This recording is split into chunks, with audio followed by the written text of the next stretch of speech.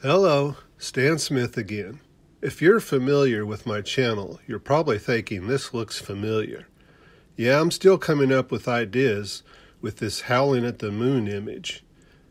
I'm not sure, but I might be on the verge of wolfing out.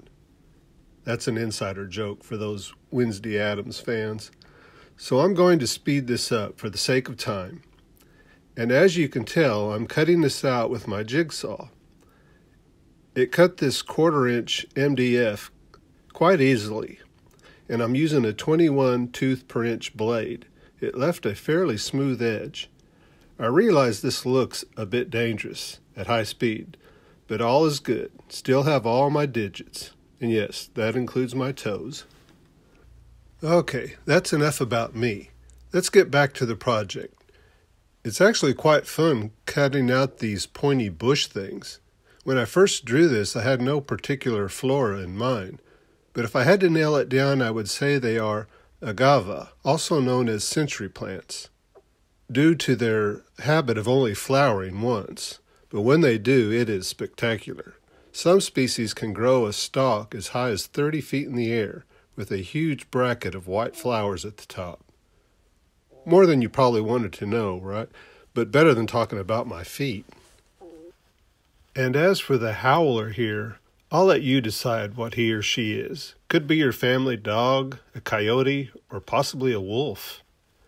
You may be familiar with my other channel, Stuff from Stan. It's a camping, outdoor kind of thing. Anyway, I enjoy hearing coyotes howling in the distance, with the emphasis on in the distance. I'm going to do just a little bit of detail cleanup work using my scroll saw. Probably not really necessary, but because I convinced my wife that I needed this, I pretty much have to use it once in a while, or I'll look stupid. And that's already pretty much an uphill battle as it is. Okay, jumping ahead a little bit, I've cut the moon out of some of that same 1/4-inch MDF material, and I've glued some spacers on the back that I've already pre-drilled some holes in here for a wire hanger. And this is pretty much what we have so far. So the next step is to put some paint on it. I'm going to go ahead and paint the coyote background here black, and I'm going to paint the moon a bluish white, and then we'll proceed with the epoxy resin color top coat on the moon and also on the coyote, and so that'll be the next step.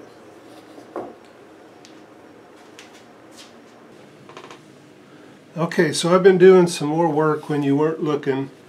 I've gone ahead and put a coat of paint of latex on this, some white with a little bit of blue mixed into it.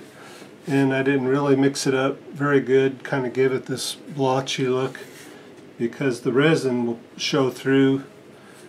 So this might give it a good background effect. And so I'm fixing to mix the resin. And I'll show you a little trick I've got here where I mix the resin.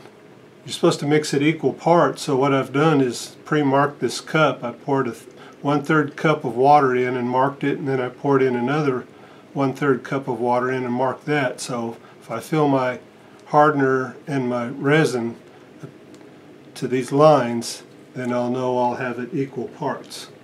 So that's what I'll do now. You may have noticed a change in scenery. I've moved out to the garage. Open air studio for the resin pour. And also, you may have noticed I've got one coat of black paint on the coyote and the foreground. I'm going to need to sand it and do another coat or two before it's ready. Okay, let's go ahead and pour some resin. Equal parts resin and hardener. And stir for 4 minutes. I'm using Pro Marine. It's worked good for me, and it's not an outrageous price like some of the resin I have seen online. Time to add some color. You can color this stuff with just about anything. I'm using acrylic. The colors are violet, brilliant purple, and medium magenta. If you're new to resin and haven't tried coloring with mica powder, you need to try it. I think it's my favorite. I just decided to go old school on this project.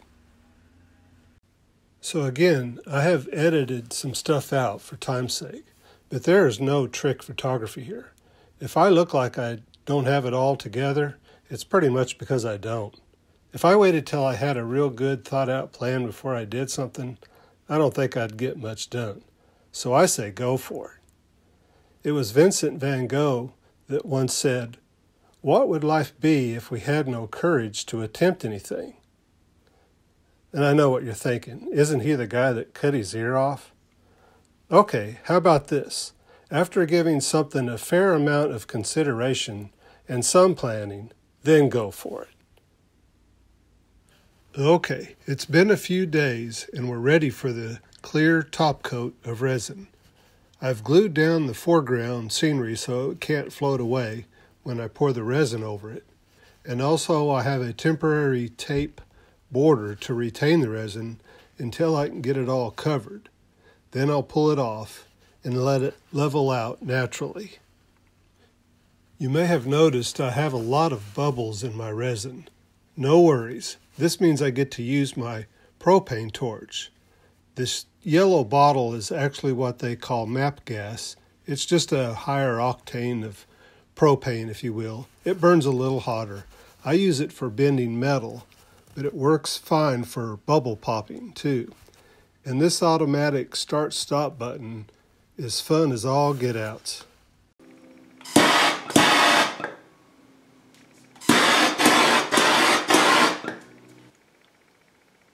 So here it is, all finished.